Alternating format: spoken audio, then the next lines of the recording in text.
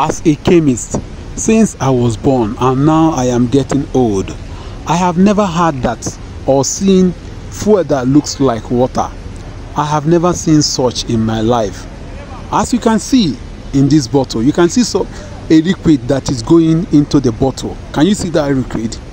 That is fuel refined from Dangote's refinery in Lagos. As you can see, it is just like water. So Dangote is talking.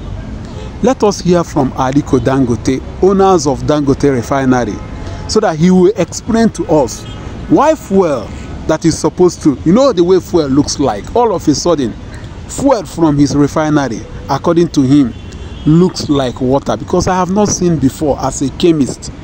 Let us hear from him. Let us know why all of a sudden fuel now looks like water. You can't differentiate it with water. Hello, good morning, Ayo. Good morning. I'm not sure who's in studio. Dr. Reuben, Rufai, I'm not sure who's in there. But of course, it's another momentous occasion. We're here live at the Dangote Refinery and Petrochemical Complex. Of course, first time in 28 years, we are having a petrol PMS, premium motor spirits, being produced in Nigeria. And with me, of course, I have the president himself of the Dangote Group, as well as Fatima Dangote and Mr. Edwin Devakoma. These are very familiar faces, of course, but we're quite pressed for time. So I just want to ask, let's just capture your sentiment on what this moment represents for you as a group. I know a lot of work is happening. You've had a colorful few months, last few months, but let's talk about what this represents. Of course, you're holding the very liquid gold right now. Well, this represents, a very historic, monumental, achievement, which I think I must congratulate the people of Nigeria and the government of President Bola Ahmed Tinubu for giving us all the support to be where we are today. This achievement, really, you are right, in the last 28 years, we haven't really had this sort of achievement, but you can see that even there are some videos of 1974 which we have fuel queues, and those fuel queues that are still here. This will eliminate all fuel queues in Nigeria. This will improve the health of everybody. This will also make sure that there is consistent supply to the market. It will also bring the real demand of PMS, no paper transaction. It will also help to make sure that it corrects this distortion of the naira, bring stability to the naira, bring growth, development, and prosperity.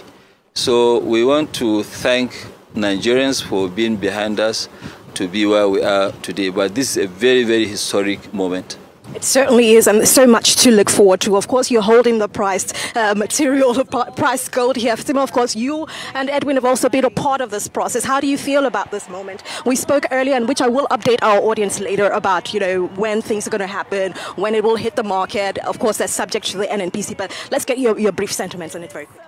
Well, history has been made. We're really excited, and we're glad and happy to be part of this history and the ones making the history. Is an exciting time for us, and I'm sure it's an exciting time for the whole of Nigeria as well. So we're really excited to be here today to witness this history being made. This one is the gasoline, this is the PMS. You can see the diesel, because I'm sure most Nigerians, they have never ever seen this color of diesel. But this is what you call Euro 5 diesel. It's less than 10 ppm.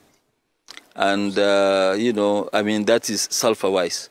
Okay, so this is what will really help, actually, to help the engines, vehicles, you name it, generators. They will last much, much longer.